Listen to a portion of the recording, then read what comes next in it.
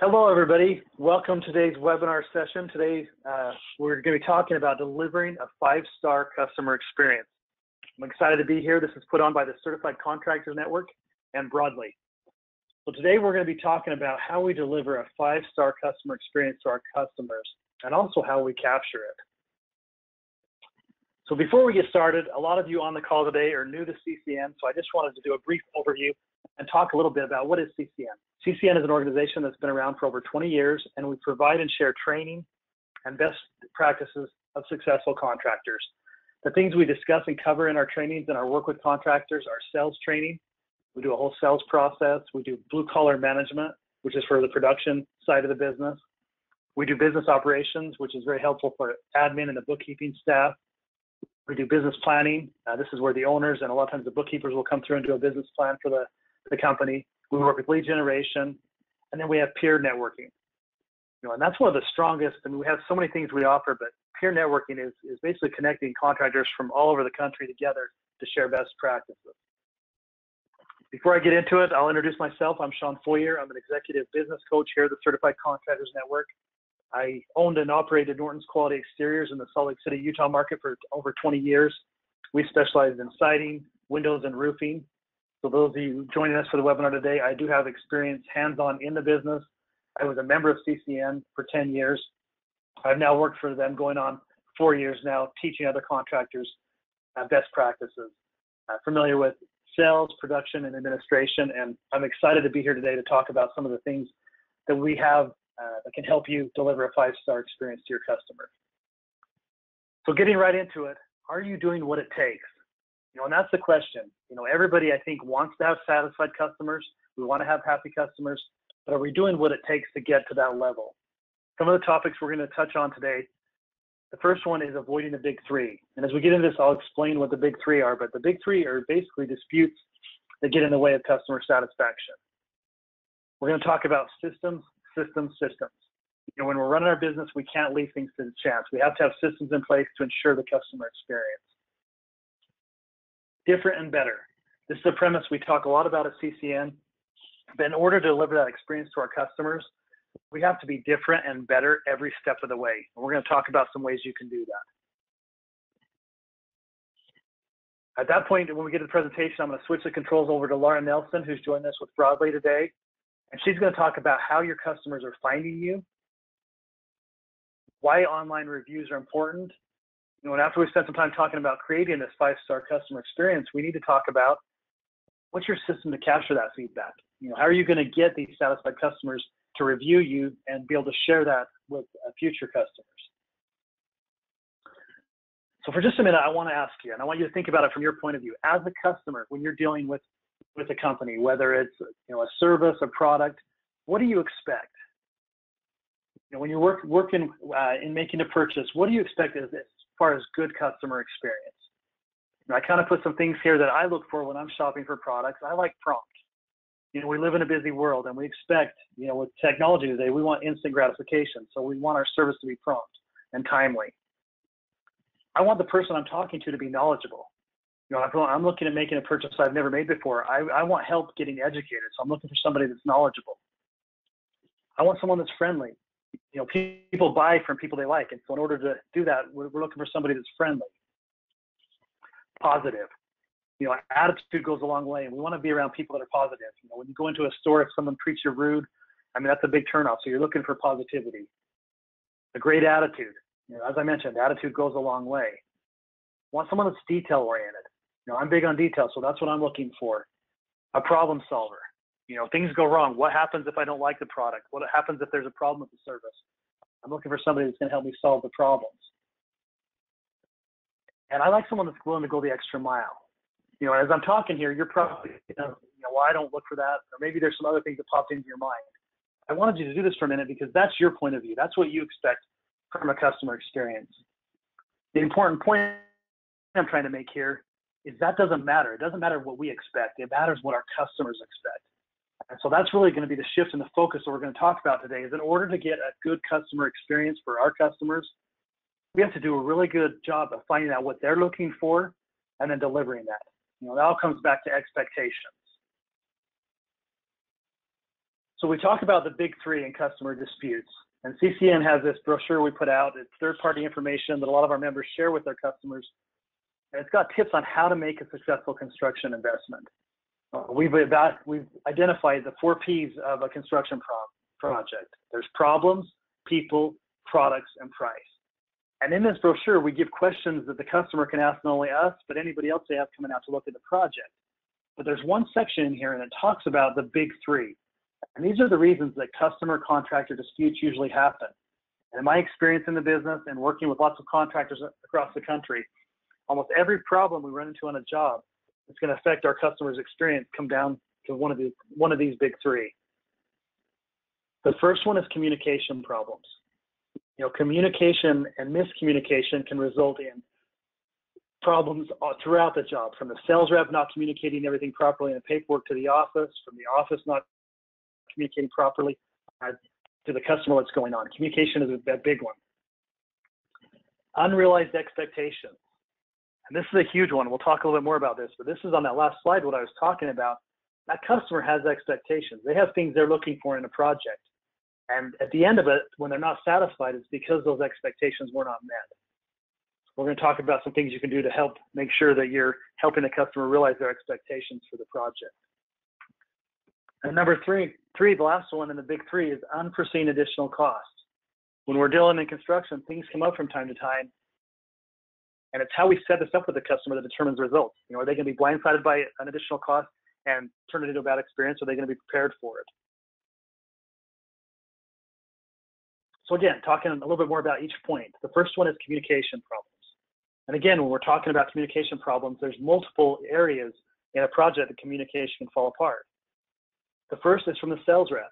The initial meeting with the customer, the paperwork that's put together. Is all the information properly communicated back to the office, back to production for scheduling? There's nothing worse than starting off as a production person going out to a job and right when you get there, find out that you don't have all the information, that the customer was promised things that aren't in your paperwork. That's the first breakdown we see in communication. And we'll talk in just a minute here about some systems you can put in place when we get into the systems portion. The other problem we see in communication is between when the purchase is made and when the product is installed. And we call that kind of the lag time, the downtime.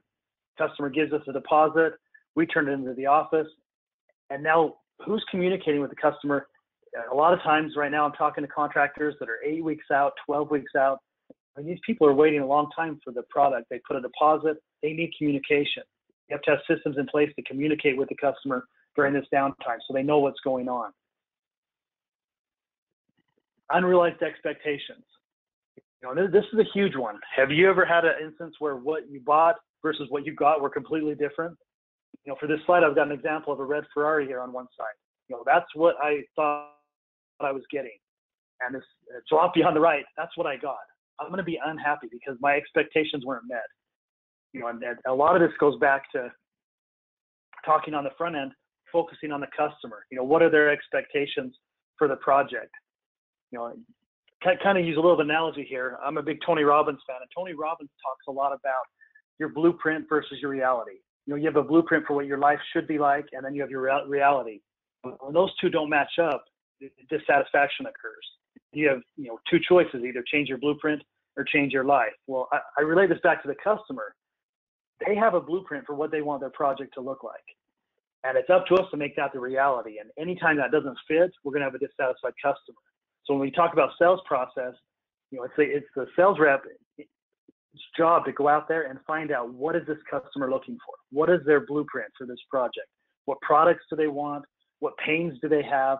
Really digging deep into it and figuring out exactly what they want. A lot of times in this industry, we go out and try and sell what we have. We go out and from the minute we first meet with the customer, we start talking about all the options, features, and benefits that our products have without even finding out if that's what they really want. And so, the CCN sales process that we teach is really, the first part of it is a needs assessment. And that goes back to this unrealized expectations. We need to figure out exactly what's driving this purchase, what their expectations are, what their hot buttons are. And we do a lot of this by asking questions. When we're building a rapport, we're asking questions and trying to find out exactly what the customer wants. So, as you're trying to create this 5-star experience, this is a huge one. We've got to set the expectation right. We've got to work with the customer and find out exactly what they're looking for. and then we've got to deliver it. The third of the big three is unforeseen additional costs. You know, when we're meeting with a customer, and especially on the front end with a sales reps don't like to talk about additional work orders. You know, I'm just trying to get this job sold, and I don't want to talk with the customer about possible add-ons later. Well, the problem with that is you're being out of integrity a little bit, because as a sales rep, we can only bid what we can see. And depending on the product you're selling, a lot of times there is a possibility of additional work popping up later once we get siding removed, once we get into the roof, even on the inside, when we get inside walls, sometimes there's electrical that we didn't see. So there needs to be some communication with the customer of how you handle additional work orders and the probability that it might occur. You know, and we found being upfront with this on the sales side makes it a lot easier when production gets out there and actually runs into a problem. And again, you know, we're talking about the big three and trying to get the 5-star customer satisfaction.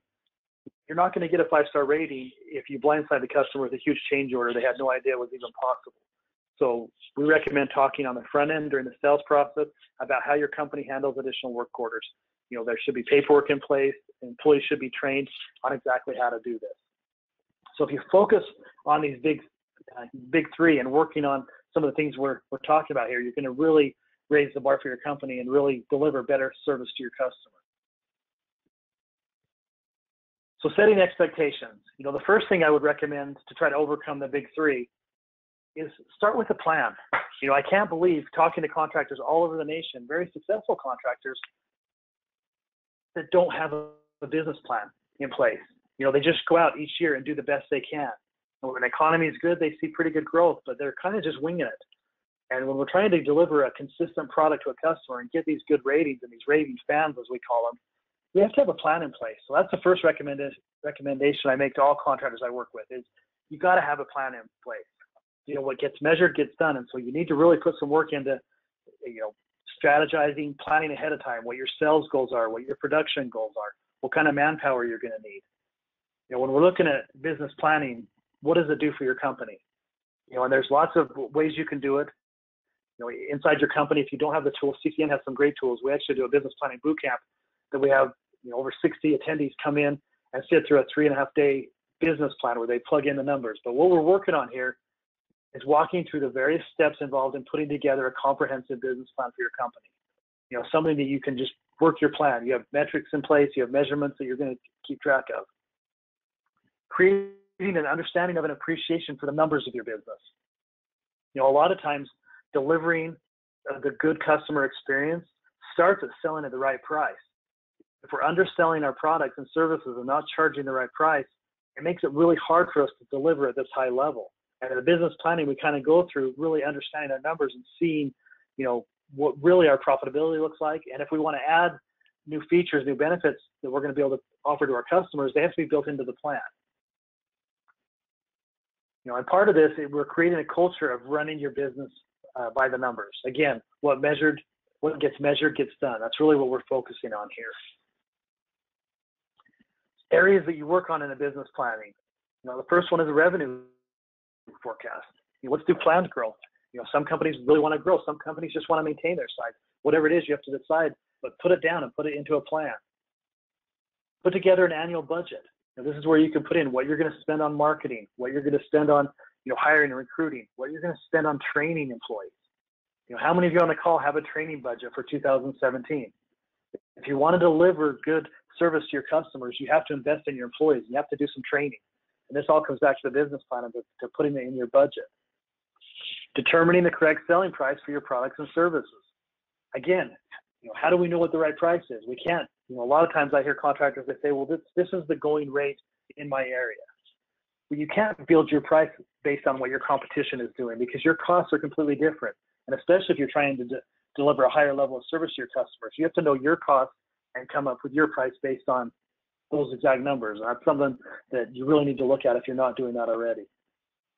Production planning. You know, it's one thing if we can sell a bunch of work, but how are we going to get it installed?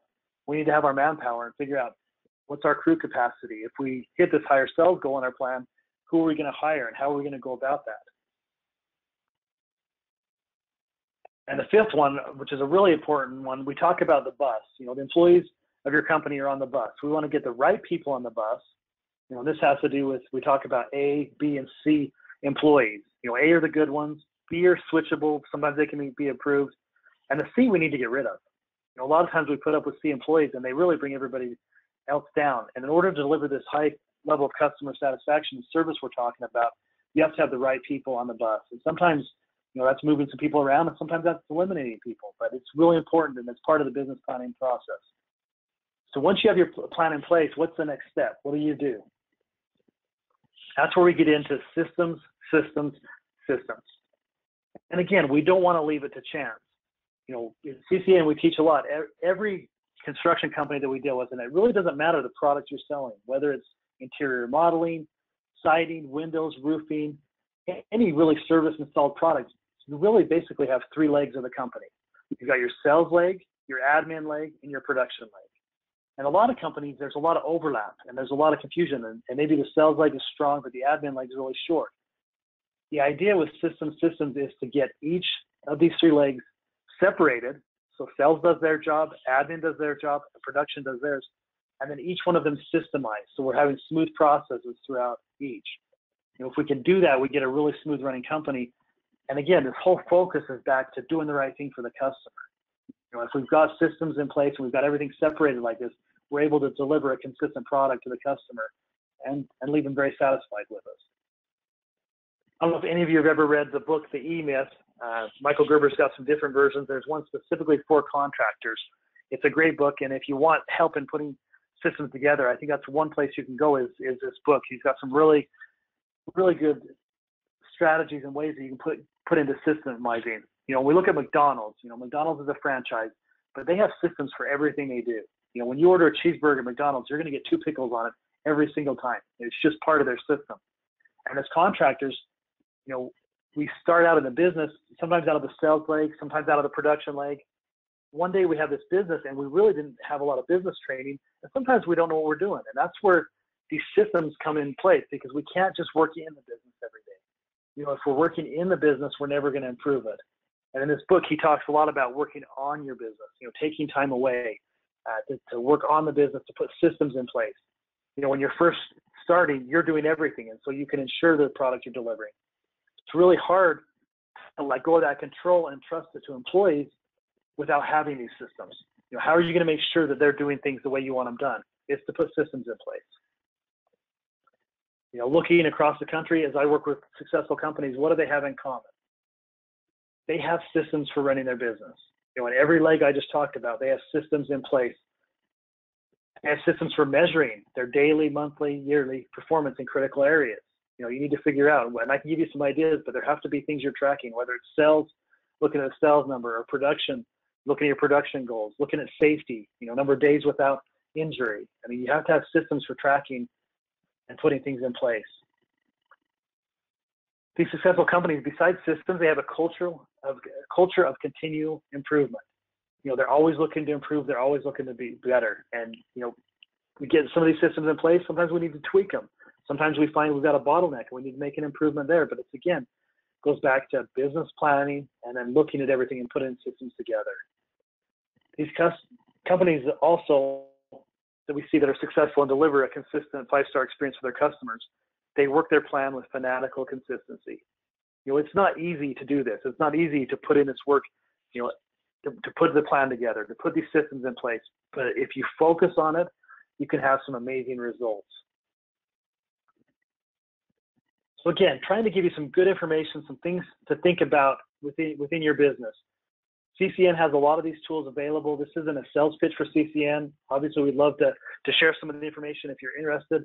But I'm going to show you kind of the systems we have in place for each leg. So this is the sales leg. We call it the connect the dot sales. And we have a whole system we teach. A couple things I want to look on here. We start with attitude and goals. Sales is a mental game, and it starts 90% of it is with your attitude and how you approach things. But what I want to point out here is from client wants to client needs and our measure call and its pre-approach, everything in here is focused on the customer. It's not focused on trying to sell them what we're trying to sell. It's focused on figuring out what they want. Going back to the big three and talking about unrealized expectations, this is where we really do the work to find out what the customer is looking for, to look for their pain, to look for their specific need, and to see if our company has what it takes and has the products to deliver that to them. this is the system that we teach and we use. And the most important part of it from the front end is doing that needs assessment, really working with the customer and trying to figure out exactly what they want. A lot of companies that I work with, sales is good. We have sales. It's once it gets to the office, what do we do there? Well, let's look at that. This is our administration connect the dots. And again, a lot of these aren't going to make sense to you. I'm not going to go into a lot of detail on each one, but one of the biggest ones I want to talk about is what we call our admin firewall. Firewall is a checklist, and it's something that we recommend when you're putting these systems in place. We have to hold people accountable. If we put a new system in place and we don't do any accountability, they're never going to follow it. It's just going to drop off the map, and we're going to say, hey, I thought we had a system for this. So the firewall process, the first one is with the sales rep. They have a firewall or a checklist of things they have to have in a job packet before they turn it into the office. And the person that's accepting that job has to be empowered that they can turn that job back, because a bad customer experience starts on the very front end with a job that's sold incorrectly or not having all the information. So the salesman's got to make sure he's got the deposit, all the paperwork, all the colors selected. Each company kind of builds their own firewall, but we want to have all this in place, and then it comes into the office for the admin. And they've got a firewall of things that they want to check off the list. And at this point, if the information isn't there and the job isn't correctly put together, it has to be kicked back. And this is where the accountability comes in. If we're trying to deliver a 5-star experience, we want to make sure that information on the front end is there so we can deliver. Because once it gets to production, if we're missing information here, it's going to continue and it's going to spiral throughout the job. Moving to our third leg, production. Again, you can see in the production connect the dots, the very second one here is the admin firewall. Before it gets to production, it has to go through the admin checklist. Then it goes to the production firewall. This is where the production manager has certain things he's checking for. Making sure the product that's sold is applicable, that it works. Is it the right type of window? Is it the right type of shingle material? Again, checking it. And at this point, if things aren't up to standard, if there's a problem, this is where it's kicked back to the sales rep to fix. So again, we're trying to put systems in place here to make sure the job is sold correctly and everything is outlined, because that's the only way production is going to be able to deliver a good product to the customer and get this 5-star experience we're talking about. Going through here, limbo period communications. We talked about one of the big threes being communications.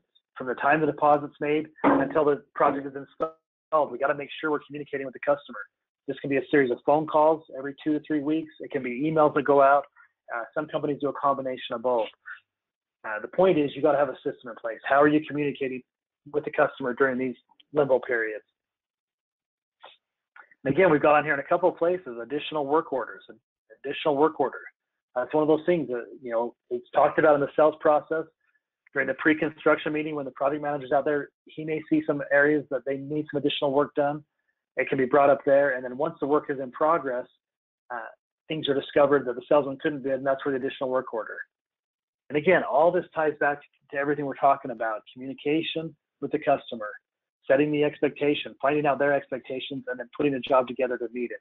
And having these systems in place every step of the way so that as a job goes from the salesman through admin through production, everything is checked off, and when we get to installing it, we deliver a smooth product to the customer. The last one we're going to talk about today as far as creating a 5-star experience is being different and better every step of the way. I've got 2 Jeeps on this slide here. If we're going to try and get a different price and we're going to try and do a better job, those are both Jeep Rubicons. The top one is all tricked out. It's different. It's got some better things.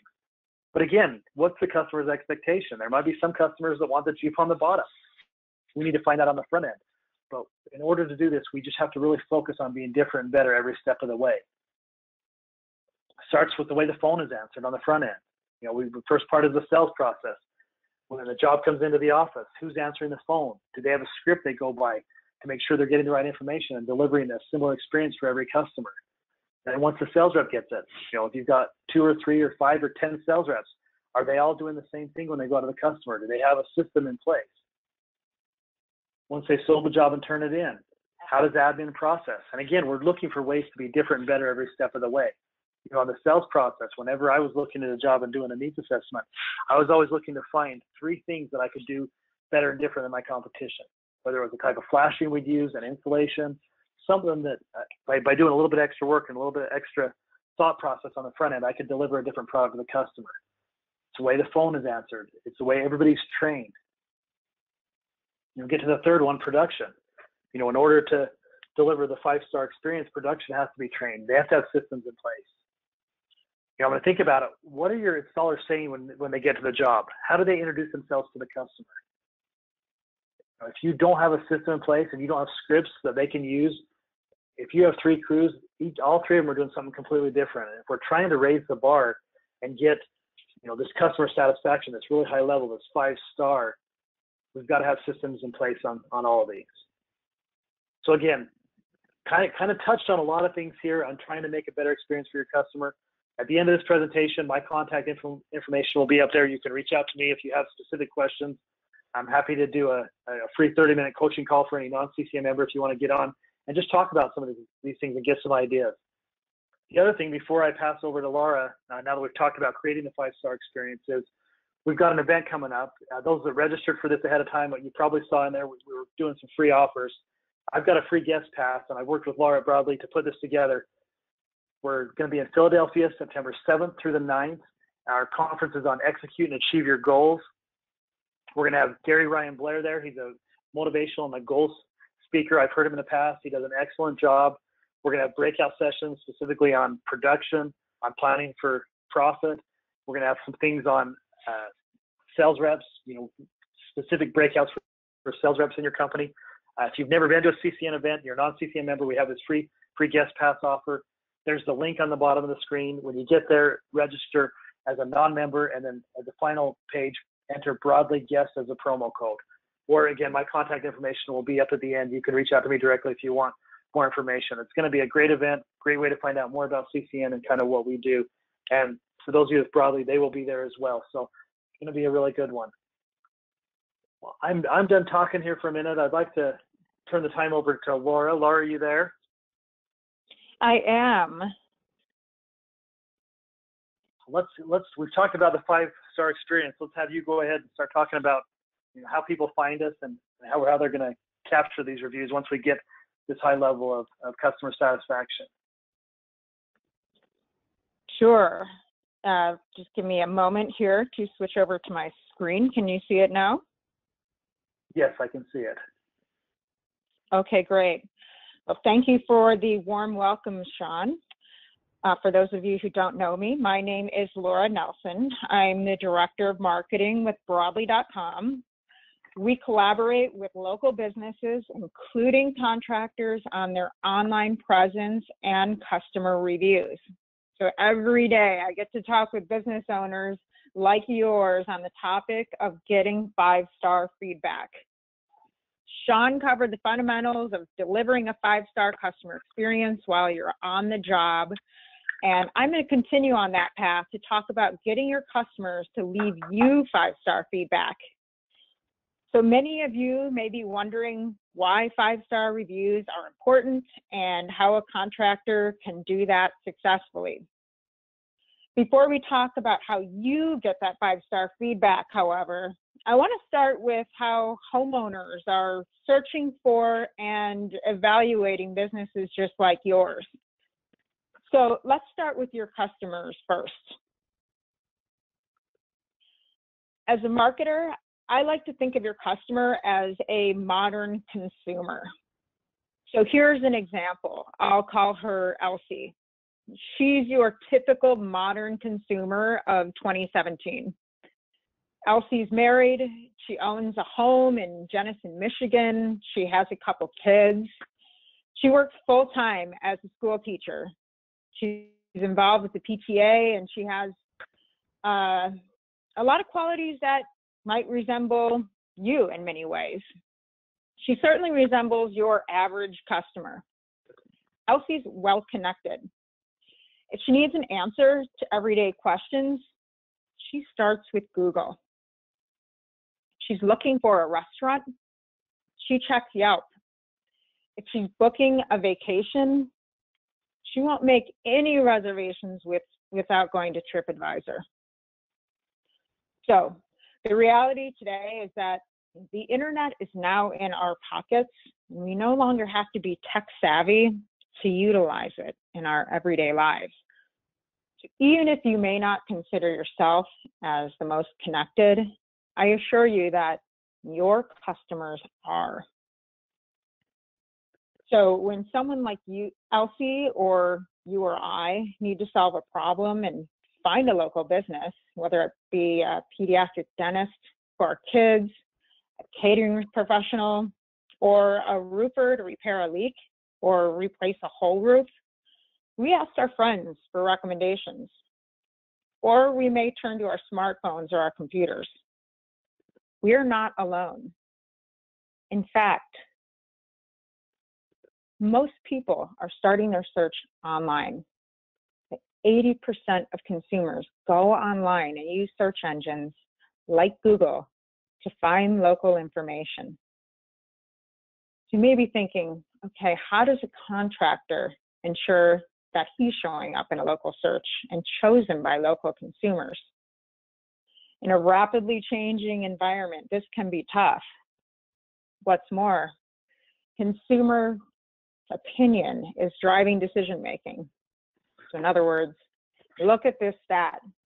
88% of people trust online reviews written by other consumers as much as they trust the referral that they get from their actual friends. What you and I are learning about local businesses on Google, on Yelp, on Facebook, that's as important to us as what our friends are saying. Reviews matter. If you're a five-star business, reviews are driving revenue. So how does a contractor compete in that kind of environment? How do you play a proactive role when opinions are crowdsourced by local consumers and seemingly out of your control? It's increasingly important to build an online reputation that matches the quality of the work that you're doing. So you may be wondering, okay, how do I get there? I know I need to become a five-star business. Where do I start? What you need to do is develop a system for capturing that five-star feedback. So Sean alluded to this at the top of the hour. He took you through all of the steps of delivering that five-star experience. So think about what comes next. Do you have a process in place for capturing that five-star feedback? Are you following up and finding out from your customers how you did? Are you learning if there's any lingering issues that you need to fix? The reality is you won't know either way until you ask. So this needs to be an automatic part of wrapping up a job. I want to pause for a second, admit this can be scary to do, especially if you haven't done it before. You may feel nervous to try. You might be thinking, hey, what if my customer says something bad? What if I'm putting the idea into the homeowner's head to complain? What if I'm bothering them by asking? I'm here to reassure you today that it doesn't matter. You have to do this anyways. You have to signal to your customers that you care. The good news is that if you're running an honest business, the majority of your customers are satisfied. If you make it easy enough for them, you're going to start getting their five-star feedback once you ask for it. So let's talk about a few of the ways that you can follow up with and engage your customers. There's lots of different ways, right? You can ask them in person. Ask them after the job is complete, hey, how did we do for you? You can call them on the phone at a later time once the job is done. Check in, see how they're feeling. You can reach them electronically. Send them an email or a text message, or you can reach them through the mail. Maybe you've sent postcards or surveys. Lots of different ways to engage. The important thing is that you need to determine what works best for your business. Ask yourself, which one of these methods are homeowners most likely to respond to? So there's lots of ways, again, to do this. I want to talk about one such way Broadly does this, just to give you an idea of what this looks like in practice. So what Broadly does is makes the act of following up with homeowners and learning about that customer experience simple and easy. The program also enables customers to leave 5-star feedback on the platform of their choice. What we're focused on doing is building a contractor's presence on Google, on Facebook, on Yelp, on the contractor's website. These are the pages that have the most consumer traffic and are going to earn the best opportunity of getting in front of homeowners, those homeowners that are searching for you and evaluating whether to give you a call. So our goal is to ensure that businesses look great on these pages. I want to show you a little bit about how this works in practice. We start with a simple customer follow-up. So I talked about those 4 ways or more that you can follow up with a customer to see how you did. Our platform works on email. It's a branded communication for your business that asks a simple question. First, of course, it says, thank you. Thank you for your business. But also asks whether you would recommend, or whether that customer would recommend your business to a friend. Very simple. Not a 10-word or 10-question survey, but a simple, short, and sweet communication. This is designed for that customer to interact. Based on that response and based on what that customer is logged into, we're going to send them a few different directions. So if they hit yes, as is illustrated here, and if they're logged into Gmail, by this example, they're going to reach your Google listing with 1 click. It pre-fills 5 stars, makes it super easy for them to leave feedback directly onto your listing. Very, very valuable in your presence, in showing up in that local Google search. However, if they're logged into Yelp and not Google, not Facebook, our platform might send that customer to Yelp instead, and the same goes through Facebook. If they're not logged into any of those platforms, our program may send them directly to your website to leave a review. So lots of different ways here that Broadly is enabling that customer to leave you great 5-star feedback. Let's go back to that original email. You may be wondering, hey, what happens if they're less than satisfied? Do I get an opportunity to understand exactly what they're thinking? And the answer is yes. So if they hit no on that communication, our platform sends them to a private landing page. So what this does is enables you to collect their feedback offline and understand exactly what happened before they go somewhere more public and air their grievances. Now, if you follow the steps in Sean's program, this is probably not going to happen. However, if there are any oversights along the way, it's just another safety net to ensure that you're understanding their sentiment before they go somewhere more public to leave their feedback. What this does, as soon as that customer leaves their feedback on this private landing page, it generates an email to you, the business owner, in real time. Lets you know right away, as soon as they leave that feedback for your business, that there's a problem. And from this communication, you can engage with that customer. Follow up, see how you can make things right with them. Goal is to, again, be prompt, acknowledge the issue, and make the customer whole.